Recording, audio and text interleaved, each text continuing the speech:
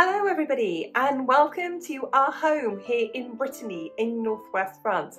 I'm Jane, my husband Mike's behind the camera. We're in our mid-50s, we're early retirees, debt and mortgage free, retired and living here in France. We live a really thrifty and frugal life, and every Wednesday we open our home for a mid-week money chat. And this week is a big topic. It's one we couldn't put off any longer, and it's all about how we, how you, how everybody is coping with this crisis in the massive rise in inflation. So let's get right into this.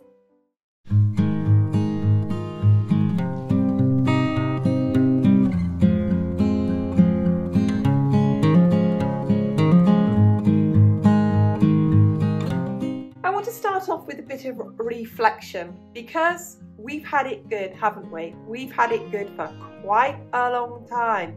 We've been able to find deals. We've been able to get better energy prices by swapping energy companies. We've been able to shop around for fuel. We've been able to go to the supermarkets and play one off against the other. We've had centrally heated homes. Or maybe you've had centrally cooled homes. We've had double glazed homes. We've had access to medical care on a regular basis in the UK, I'm talking about here. We have had it good for quite a long time. Things got cheaper and cheaper and cheaper. Clothing got cheaper, books got cheaper, holidays got cheaper. Going away or going out to eat got cheaper. Meal deals in restaurants, for example, at lunchtime. Fast food restaurants popped up all over the place. Supermarkets got bigger and cheaper, and you could go in there and buy a mass of food. At one stage in the UK, when the new supermarkets came like Lidl or Aldi, all of a sudden we could go from a normal supermarket like Tesco's or Sainsbury's and we could halve the cost of our groceries, and then the other supermarkets had to catch up and reduce their prices too. So for quite a long time we really had it good. We had falling interest rates. We were able to go out there and buy houses on a 1% mortgage rate. We have had it good for a very long time. People would say not long enough, but we have had it good. And that is why these price increases are such a shock. They are such a shock because we've had it good for quite a long time. And now we are seeing these massive increases to a point that it is a crisis. We can't deny that it is a crisis.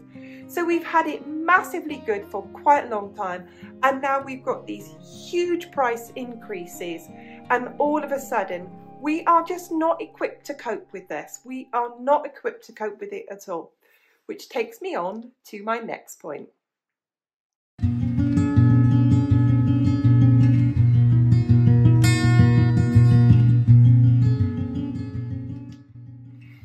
My next point that I want to bring up is to take you back in time slightly, and I want you to go back to like the 1970s in the UK. And when I was growing up in the 1970s in the UK, I can honestly say, hand on heart, I didn't know anyone who had any money spare at all. We didn't have central heating at all. Mostly our houses, there was a coal fire in one room, you heated one room. Nobody was going hungry, but there really wasn't any choice in food. We didn't have the widespread of supermarkets. There wasn't the competition to sell food cheaply. There wasn't the imported clothing made in other countries where wages were less. So clothes were incredibly expensive. It was not unusual at all for mums or whoever did the knitting in their house to unravel a jumper, literally take a jumper apart and knit another one, adding another ball or two of wool on to make your jumper bigger.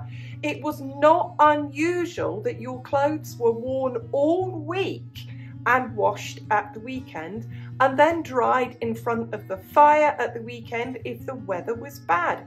It was not unusual that absolutely nobody took a holiday.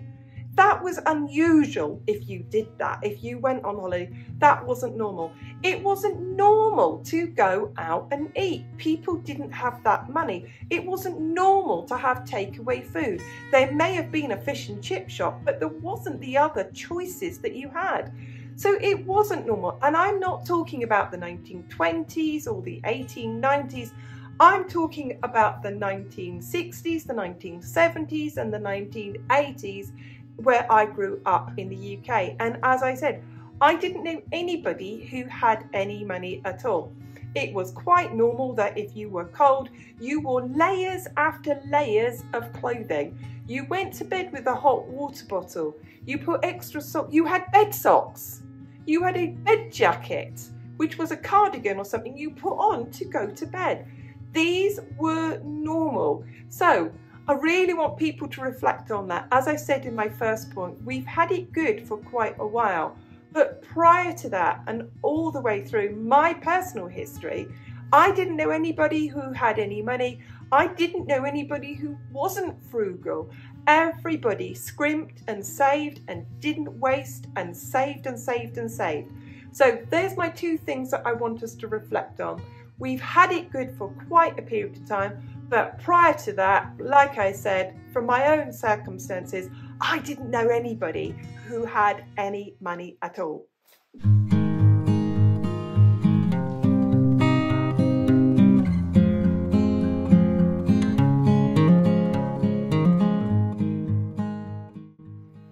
Before I start having a chat with you about the coping strategies for dealing with this inflation crisis, as I want us to just stop a moment and I want us to reflect. And it's the lesson that my mother taught me, that there's always someone worse off than you. All over the world, right now, there are people without any access at all to clean water. There are people all over the world who have no access to any safe, regular place to sleep or live. There are people all over the world whose circumstances are so precarious they literally do not know when they are going to eat again. So in our modern world, where we are reflecting on the difficulties and cutbacks that we have to make, we are not watching our children starve to death. We are not having to hand our children over because we cannot afford to feed them. We are not working for $2 a day. We are not being completely exploited. So we are working in circumstances where the environment is so dirty or dangerous. It is life-threatening. So I do want us to have some sense of perspective when we deal with these inflation crises, that there are people so much worse off than us, that no matter the cutbacks that we may be making, I want us all to look around our home, at our sofas, at our running water, at our flushing toilets, at our beds with blankets on. And I really do want us to have the perspective and reflect on the fact that there are people so much worse off than us.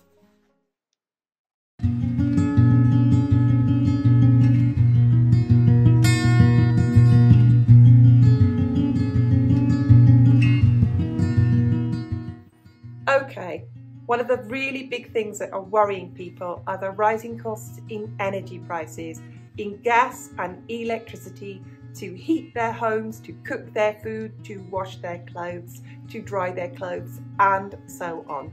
So I'm going to reflect on circumstances in my past and my far past and my immediate past about how we saved money doing that and how we continue to save doing that now. When we lived in the UK, we had radiators from a gas boiler, and we could just set a timer and it would heat the whole house to an ambient temperature. What we did to save money is we didn't have it on timer. So we would physically have to turn it on. So yes, we would come home from work and yeah, the house would be a bit chilly, but it would mean when I was in the kitchen and cooking the dinner, that would warm me up.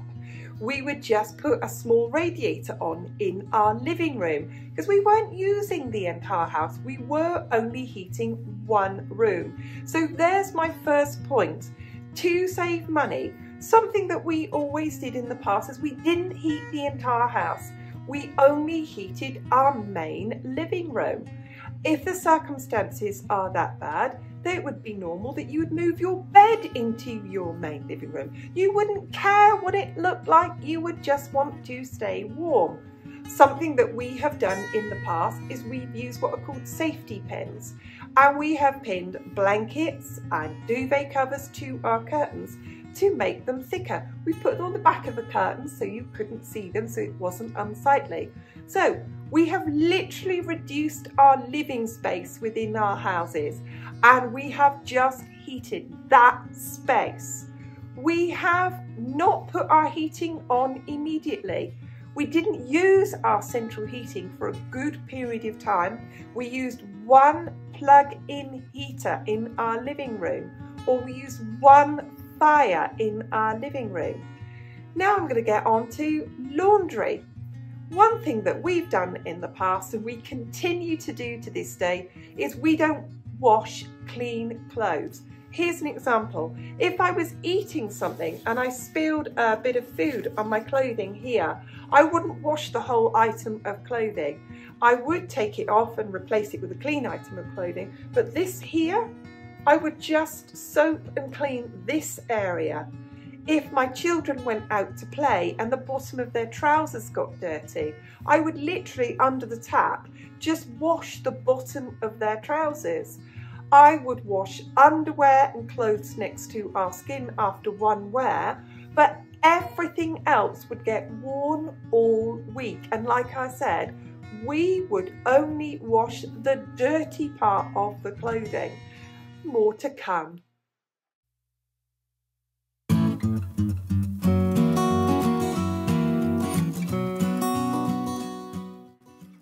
There are plenty more coping strategies when it comes to dealing with those drastically inflated energy prices.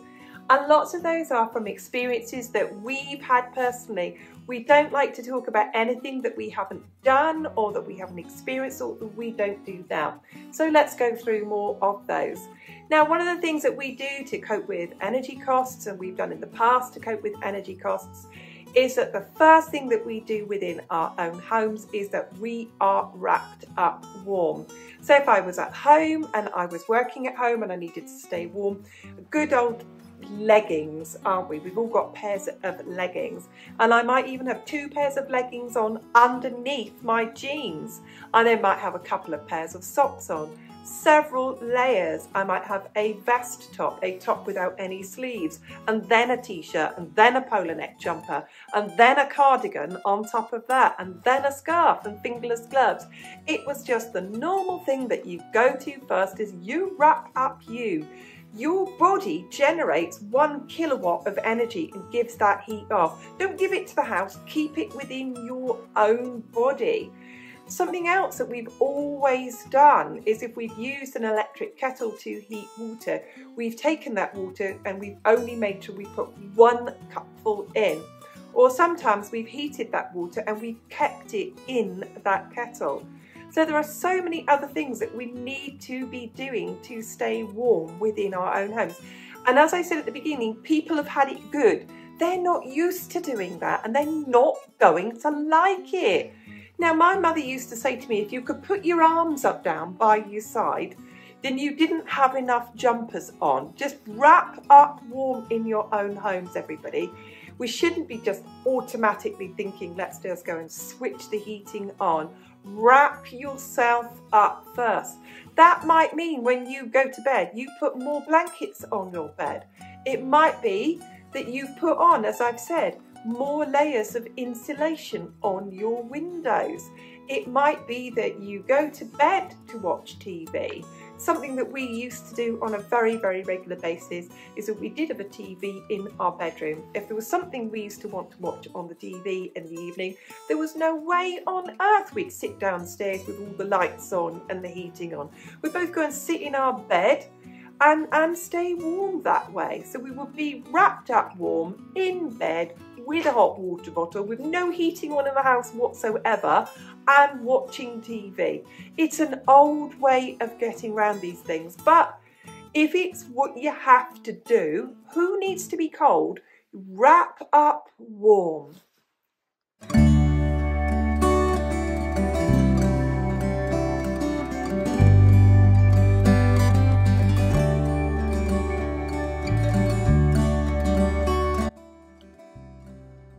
One area of your home that's really costing you a lot of money in energy is your kitchen. So I'm going to share some strategies that we used in the past, that we use now, to keep our energy bills as low as possible.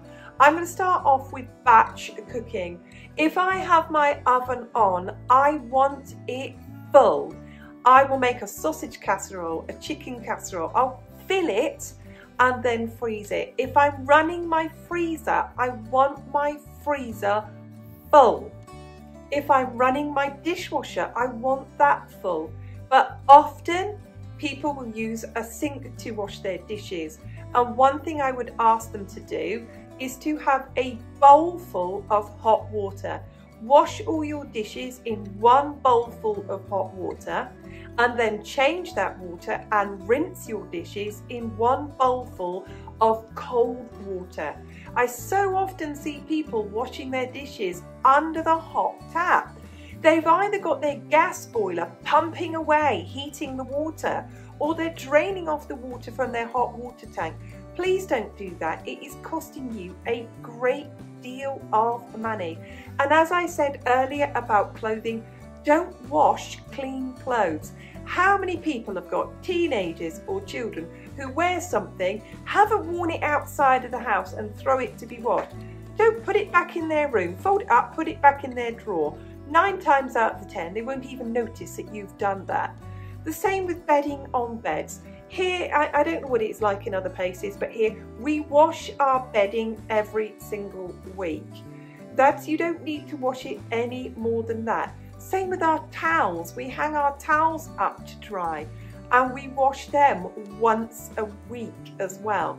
So we've gone through that. We've looked at cooking. Fill up your oven. Fill up your dishwasher. Don't have the hot tap running when you're washing dishes. Keep the freezer full up and make sure you're batch cooking, because it's just one of those areas in your kitchen where you will be draining that money really, really quickly. So be very mindful of your energy use in your kitchen, and please don't waste that running hot water.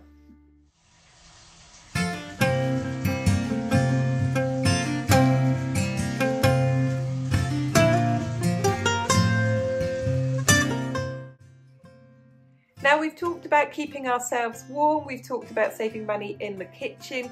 Let's all go on to the next aspect, which is about us and our personal hygiene and keeping us clean. Now Mike and I were reflecting upon this, and both of us were people growing up in the 1970s. Pretty normal for us. You had a bath on a Sunday. Most houses didn't even have showers, but we were not dirty in any way. We used to use a bowl full of water and wash ourselves from top to bottom every single day. Ladies, how many of you of my age can remember having your leg in the bathroom sink, shaving your legs in the bathroom sink? How many of you can remember washing your hair in the bathroom sink? So we were not dirty, and I think now we have this preoccupation with cleanliness, and most of us do have showers. And how many people in these modern times spend goodness knows how long in there, soaping and lathering and conditioning and buffing and exfoliating? Let's get real. We just need to be clean. That's all we do. We need to be clean. My best suggestion to anybody is set a shower timer. If you're like me and you've left the bathroom door open, you can literally shout, "Alexa, set a 5-minute timer." You get in and out of that shower, please, in 5 minutes. If you're in the UK and you have a combi boiler, the longer you are in that shower, the longer that combi boiler is heating that water on demand. Either that or you've got an electric shower, and that something like 9 kilowatts in an electric shower. The longer you're in there, that's massively expensive to be in the shower for a long time. So here's my challenge to everybody to save you a ton of money in times when, let's face it, we need to. Get used to 5-minute showers. Now I've got long hair. I can wash and rinse my hair twice in 5 minutes and shave my legs and get everything from top to bottom lathered and rinsed in 5 minutes. Should be an Olympic sport, shouldn't it really? Because we're getting better at this. But please, if you really do need to save money, you need to be having short, quick showers and out.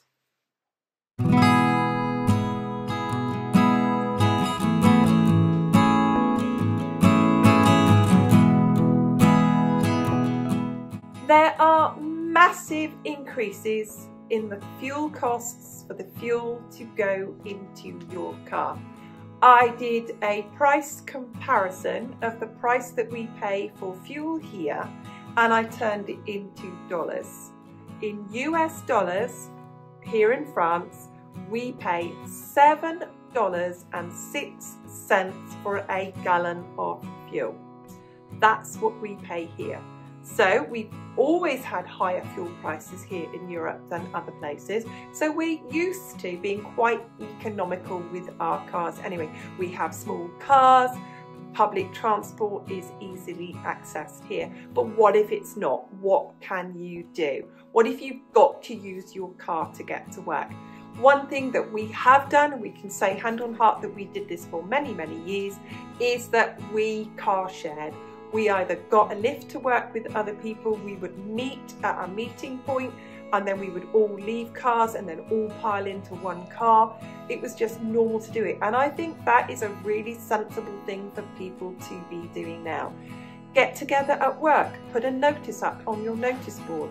Tell them where you're coming from. Does anybody come from this area? Can we car share? It's a really important thing to do. If you're like us and you're not commuting on a regular basis, we really do need to cut back on our car use. So we are really well planned on when we go to places. So if we're going to go to the supermarket and get everything we need, we make sure we only go once a week. So we were getting to the stage previously in the past where we could just go here and there and everywhere, and that we could make 50 euros of fuel last a month. Well, now we're having to make 50 euros of fuel last 2 months because we are really, really cutting back on the journeys that we make. So car fuel is extraordinarily expensive. Please use your cars as little as you possibly can. And do you need 2 cars in your household? Could you actually sell one of those cars if you needed to? If you do need to keep it, obviously do. Can you car share? Can you car share with other people so they can give you some money towards the fuel costs, and everybody then saves some money on car fuel?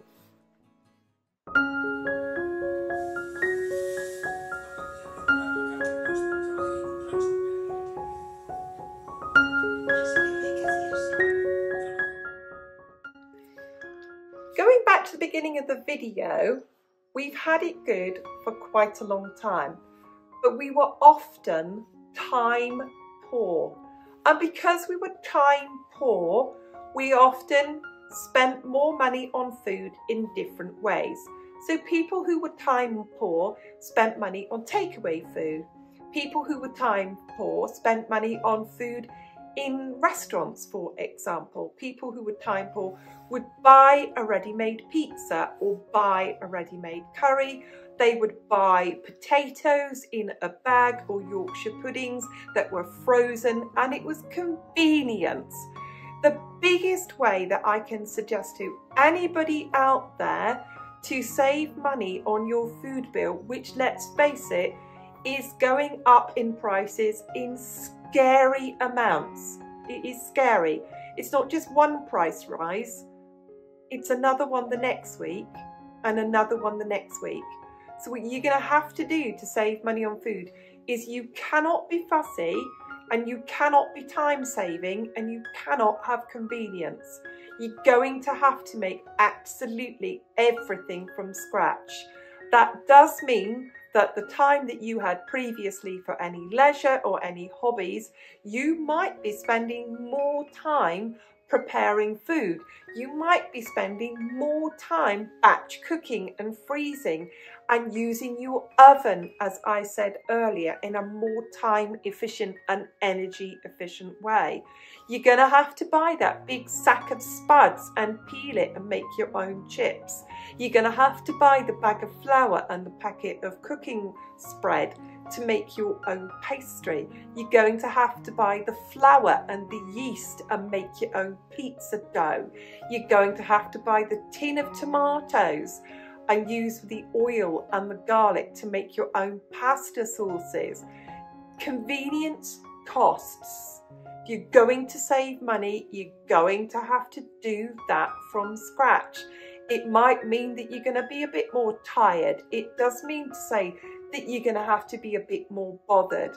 But all of those things that were convenient and time saving cost you money. If it's a difference between being able to pay your bills or not, these are money savers that everybody can make. Not everybody's going to like them. Nobody's going to enjoy standing there making their own dough, making their own pastry, chopping and preparing vegetables. People aren't going to enjoy that. But that's my first point that I'm going to make about food here, is that convenience and time saving has cost you money. Please think about that. Think about the things that you've done in the past. I've done too, to save me time, but now we're going to have to think more about saving money. So it's all going to be about cooking from scratch and taking the time to save that money.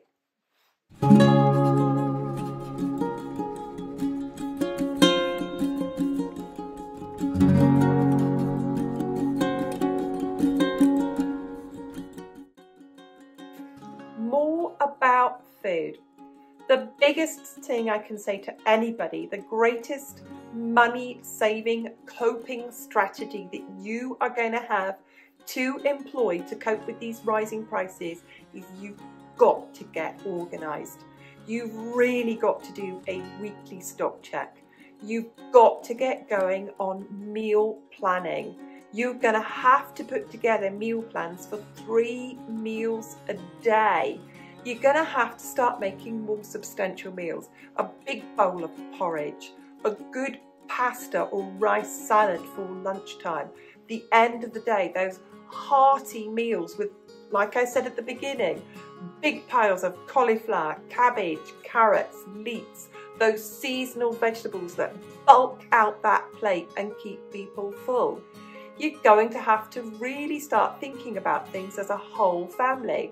Big word you're going to have to start saying to yourselves, to your children, to everybody in your household is no. All those things that can go must go. All those bags of crisps, Americans, you call those bags of chips, snacks, nuts, chocolates, cookies, biscuits, cakes, all of those can go. If you're going to have any of those things at all, they're going to be homemade. Because as I said earlier, convenience costs. You'll soon start making less of it if you have to make it yourself. But it's got to save you money, hasn't it? So anything that can go, and I would say to people, stop being fussy. There's a huge, huge amount of food snobbery. Huge amount of food snobbery, and it's cost people dearly because they could afford it, because like I said, they've had it good. Drop the food snobbery, drop the convenience food, drop the snack food. What you need to do when times are tight to cope with these rising prices are 3 substantial good meals a day. Porridge, oatmeal that you call that in America, in the morning, a good lunch and a good evening meal, and all the rest of it, those things that we've had in our diet for a long time, actually, what have they been? they've been luxuries, and you can drop all of those to make sure everybody in your household is eating healthily and eating substantially.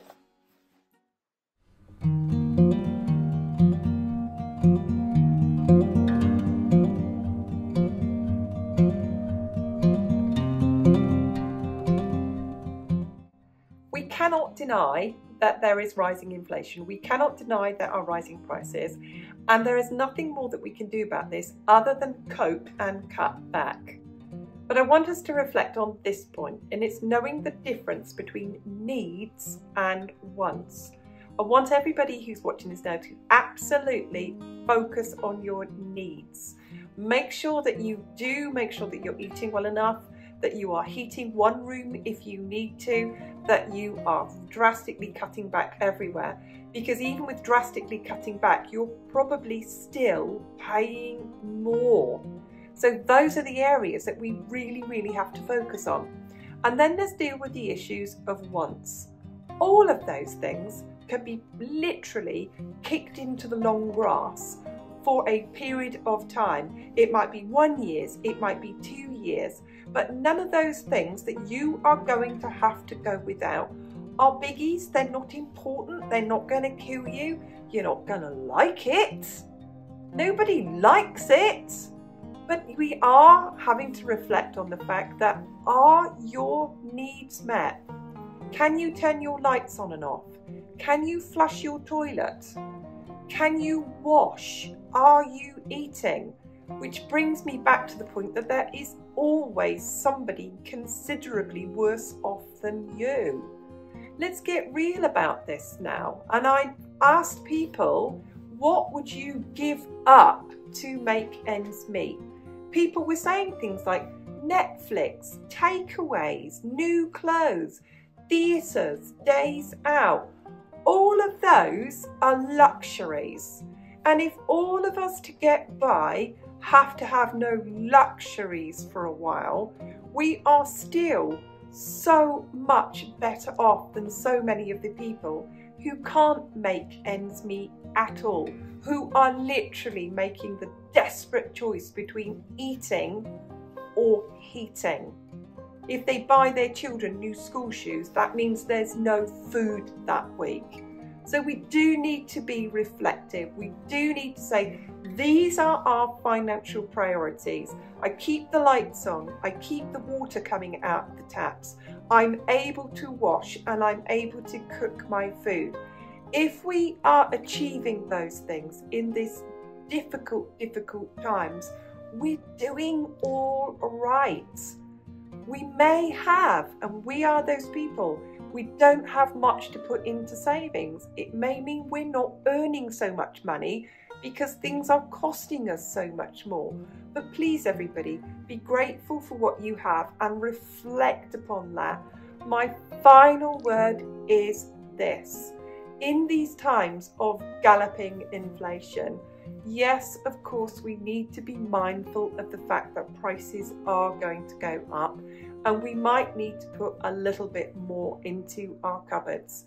But we also need to remember this. This is the time that if we have any spare in which we can give, please give.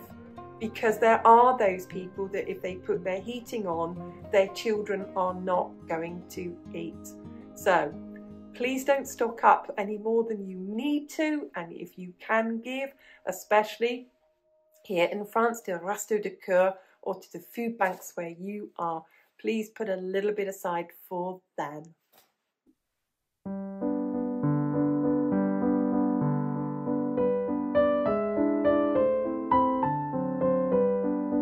I want to take this moment to say that the rise in prices, that this incredible inflation is a crisis. Make no bones about it, make no mistake about this.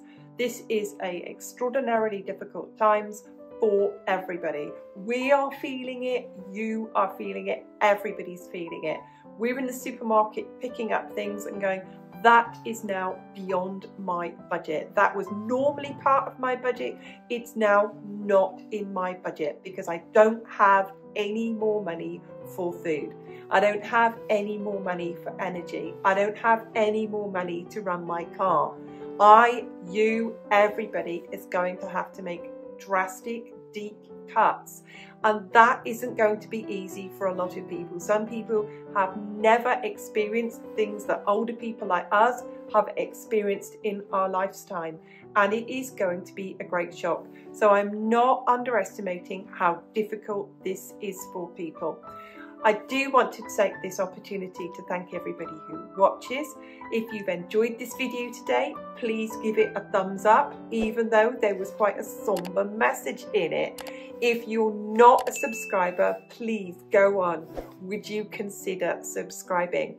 If there's a question that you want to ask, if there's something I've not raised about money saving in these very difficult times, go on, leave a comment below. We read every single one of your comments. Thank you everybody to everyone who watches, and we will see you again next time. Goodbye for now.